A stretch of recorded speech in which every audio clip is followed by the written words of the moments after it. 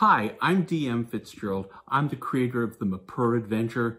I'd like to thank all of you that have liked and subscribed to give us a boost. If you haven't liked or subscribed, please consider it. We could definitely use the help to the site. And now, let's roll the tape.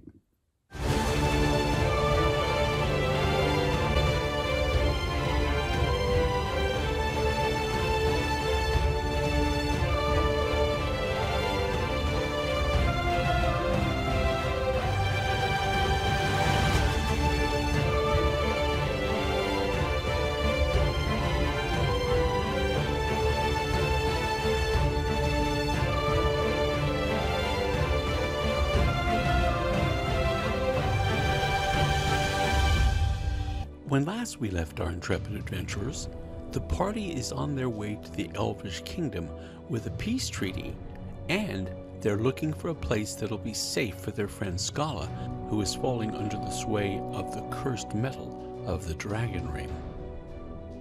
The party realizes that they have encountered a substantial part of the northern Deseradan army, and it's not heading towards the southern Deseradan army, but west towards the Elvish lands. After a quick council, they decide to follow what serves as a road towards the Elvish Kingdom, and they'll figure out how to get across the river when they get to it. They leave the road and start slogging through the swamp. From time to time, they have to hide from parties of sheesh. Sheesh are like orcs.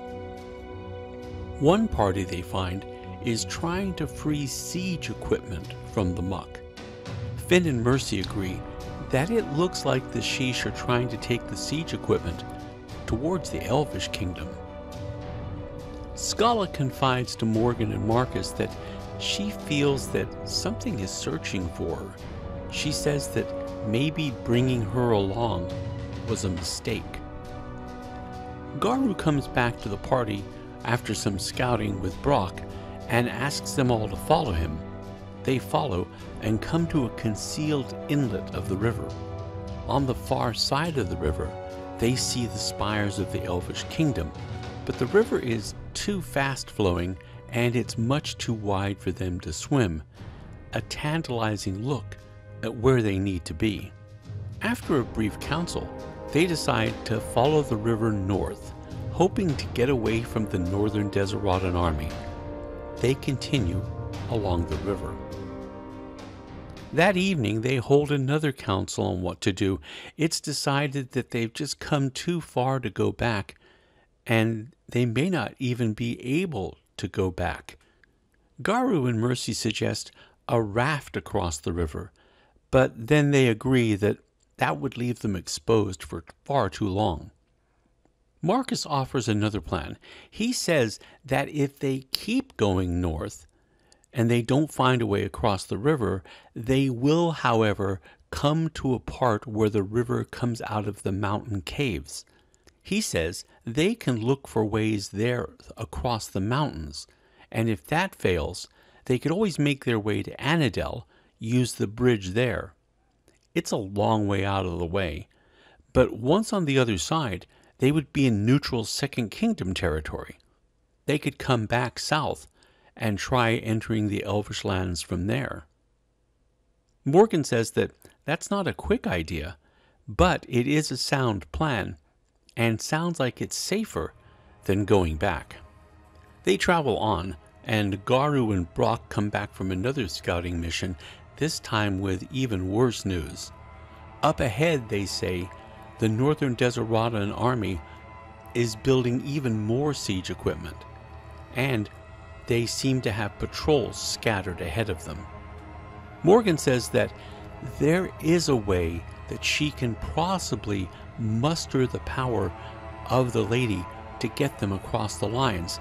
However, it'll take a lot of the Lady Chaldasea's power, and she needs to prep for it tonight, and then they can use the spell tomorrow.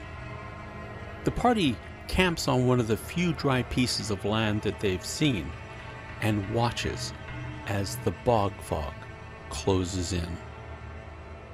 Late in the evening, the watch is alerted as a yellow fog has surrounded the party. The fog pulses as if it's alive, with black veins wriggling through it. Brock is touched by it and falls asleep and cannot be roused. Finn and Garu carry him until Finn is touched as well. The fog touches Mercy as he takes a misstep in the swamp and is pulled under the water.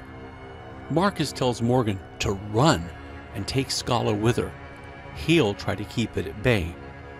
Morgan and Scala run through the swamp until they can run no more. They hear the sounds of distant combat, and then nothing. The two women talk, and Scala says that she can teleport Morgan and herself a short distance. Morgan wishes she had time to finish her own spell, but she agrees. Scala casts the spell and can almost immediately tell something has gone wrong with it. She finds herself in a place of darkness, and 4 sets of eyes regard her.